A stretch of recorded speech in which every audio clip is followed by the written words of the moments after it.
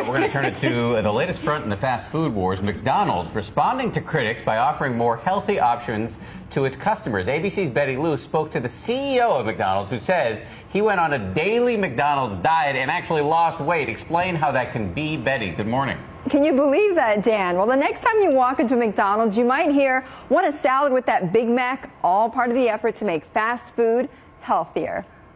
To all beef patties, special sauce, lettuce, cheese, pickles, onion, donuts, sesame seeds, onions. Americans have been taking the Big Mac challenge since the 1970s, but it's their waistlines that critics say have been losing out. The great big sandwich with a great big taste. Not anymore, says McDonald's newest boss, Don Thompson.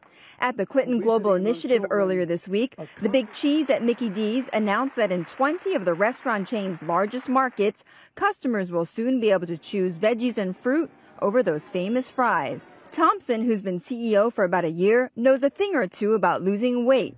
He says he shed 20 pounds eating at his restaurants every day. Some days I have a Southwest salad. Some days a Big Mac.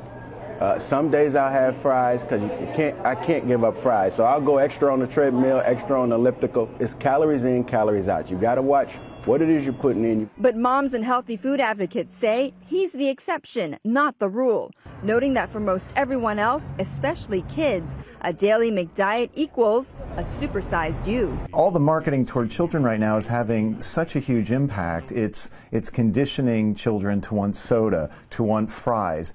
But marketing creates expectations. Supersize the American way. Filmmaker Morgan Spurlock supersized his way to health issues in 30 days. But we ask, can you really supersize your way down to healthiness? Fast food can be part of a healthy diet, just not every day. You don't want to be eating it every single day. You need fiber, vitamins, minerals, a lot of things that a fast food diet may not provide. Tell that to Don, who's not bothered by the criticism. He says he's now giving you even more choices. He says if you keep exercising and making the right lifestyle changes, you can enjoy his food just like he does.